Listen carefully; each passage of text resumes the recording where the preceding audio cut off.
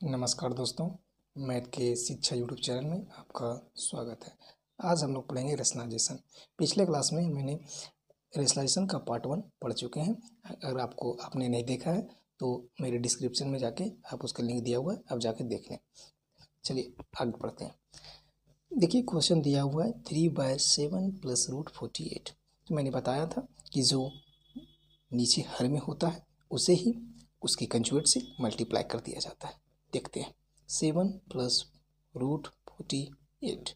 तो यहाँ पे 7 + 448 का कंजुगेट से मल्टीप्लाई करेंगे कुछ इस प्रकार से।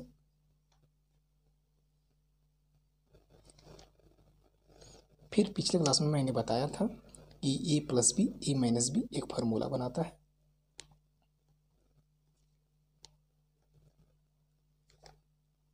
a² - b²। उसी आधार पर 7 + √48, 7 - √48 का 7 का स्क्वायर यानी 49 √48 × √48 48 और ये 3 ये दोनों से मल्टीप्लाई हो जाएगा।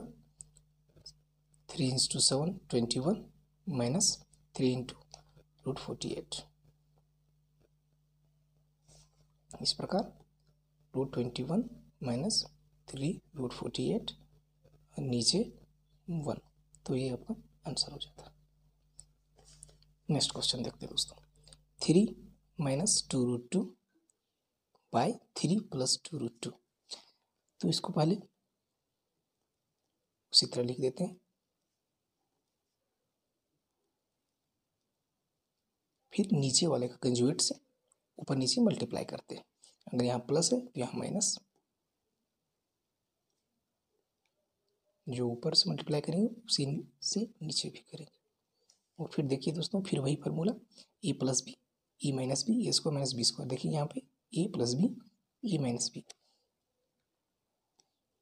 तो a² यानी 3:3 9 -2√2 × 2√2 2 × 4 √2 × √2 यानी 8। इसका इससे मल्टीप्लाई और फिर ये दोनों ऊपर। तो देखिए दोनों एक ही जैसा है। 3 - 2√2 3 - 2√2 यानी 3 - 2√2 का होल स्क्वायर। मैंने देखिए यहाँ पे एक फार्मूला है a - b का होल स्क्वायर क्या होता है, a² + b² - 2ab। उसी में इसी प्रकार इसको हम तोड़ देंगे। 3 का स्क्वायर यानी 9, b का स्क्वायर यानी इसका स्क्वायर 8 और -2ab -2 × 3 × 2√2। नीचे यहाँ 1 है दोस्तों। इसी प्रकार 9 + 8 9 + 8 17 -2 × 2 × 3 यानी 12√2। ये आपका आंसर हो जाएगा दोस्तों। नेक्स्ट देखते हैं 2√3 5 + 3√2। तो जो नीचे है उसी के कंजुगेट से ऊपर नीचे मल्टीप्लाई करते हैं।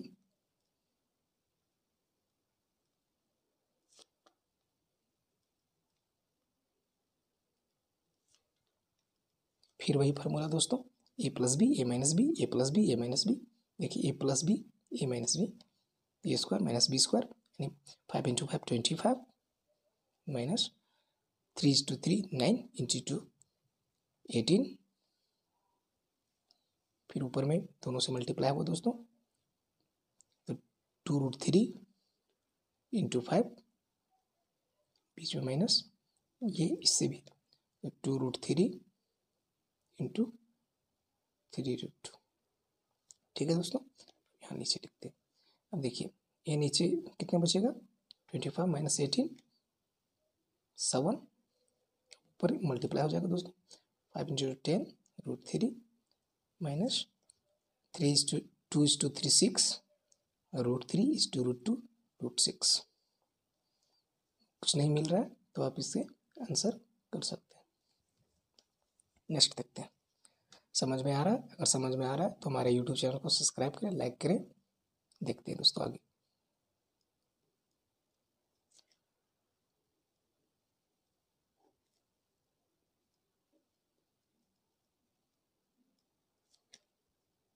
देखिए इसकी कंजुगेट से ऊपर नीचे मल्टीप्लाई करेंगे तो 3√5 माइनस प्लस 2√6, जो ऊपर से मल्टीप्लाई करते हैं वही नीचे भी मल्टीप्लाई करते हैं, मैंने कई बार बता चुका हूँ। अच्छा दोस्तों फिर यहाँ पे देखिए a minus B, A plus B, फिर वही फार्मूला ए square minus B square, 9:5, 3:3 into 5,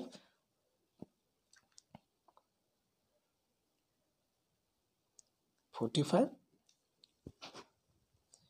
minus इससे मल्टीप्लाई 2 स्क्वायर 4 इंटू 6, 24।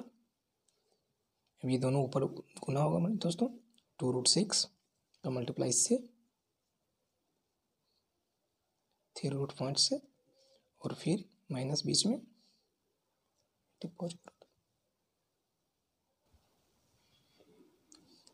2√6 का मल्टीप्लाई इससे किए, फिर ये 2√6 का मल्टीप्लाई इससे करेंगे दोस्तों,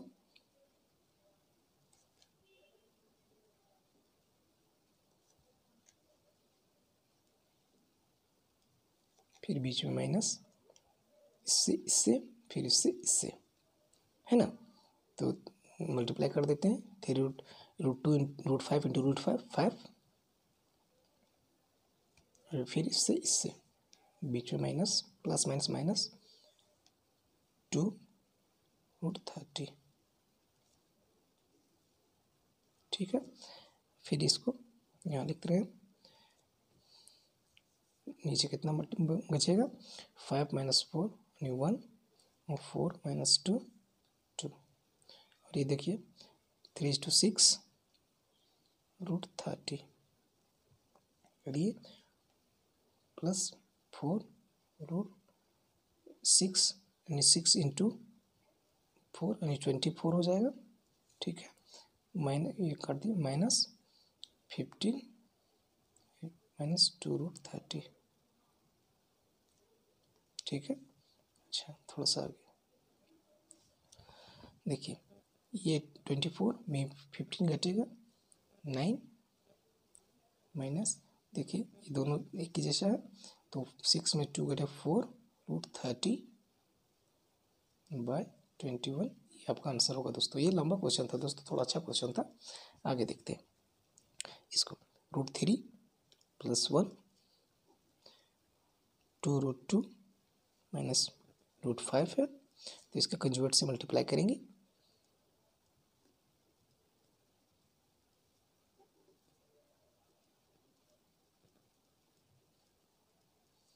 ठीक है।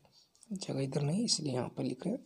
देखिए a minus B, A plus B, वही फार्मूला, ए स्क्वायर माइनस बी स्क्वायर, तो इसको इससे मल्टीप्लाई करेंगे, 8 माइनस √5 इंटू 5 5।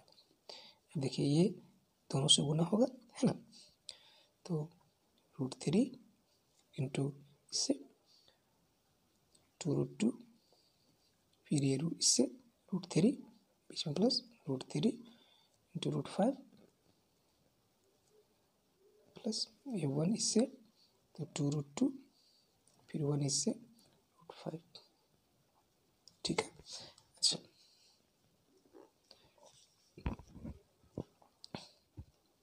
देखिए यहाँ 8 माइनस 5 3, अब देखिए 2√6 हो जाएगा, 2√6 यानी √15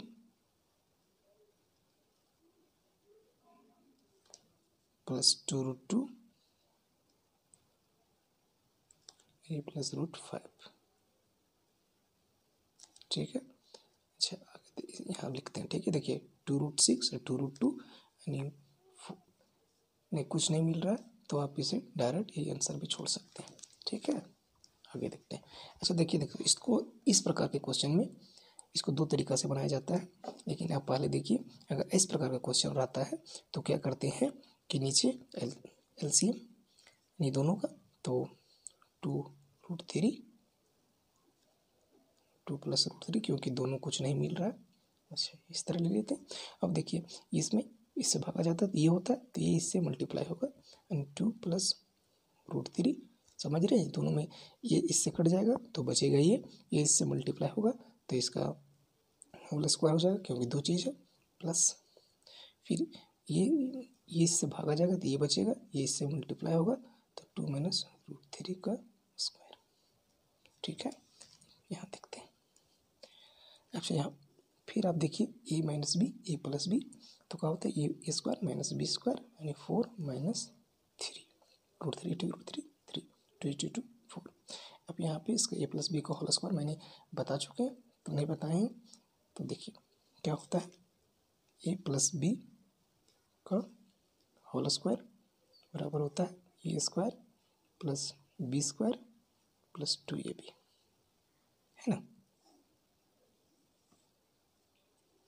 देखिए इसी पर तोड़िए, a² तो 4 + b² 3 + 2ab 2 × 2 × √3 प्लस।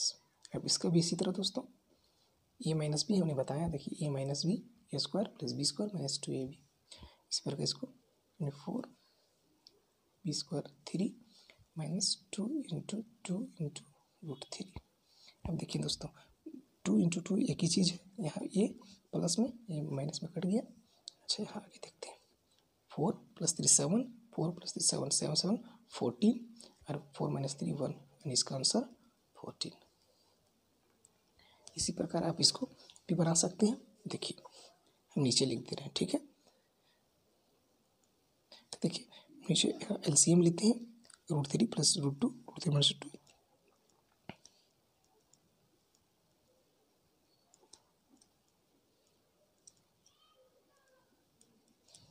उसी तरह देखिए ये दोनों में क्या आ गया, तो ये इससे कट जाएगा तो बचाइए, ये दो एक ही चीज़ है, तो √2 का होल स्क्वायर हो जाएगा। इस प्रकार मैंने ये क्वेश्चन बनाया, उसी प्रकार बनेगा दोस्तों। ये देखिए इससे ये कटेगा तो ये दोनों का एक ही चीज़ है, जैसा इसका भी होल स्क्वायर होगा। फिर उसी तरह ये a + b a - b a² यानी 3 b² - 2। अब इसको करेंगे तो 3 + 2 - 2 √3 × √2। उसी प्रकार इसको भी 3 + 2 प्लस यहाँ लिख रहे हैं 2 √3 × √2। देखिए ये माइनस में ये प्लस में कट जाएगा। अब ये देखिए 3 + 2 5 + 3 8 + 2 10 बाई 3 - 2 1, यानी इसका 10 10, इसका आंसर है। देखिए अंतिम क्वेश्चन था। मेरे वीडियो का लाइक शेयर सब्सक्राइब करें दोस्तों। Thank you.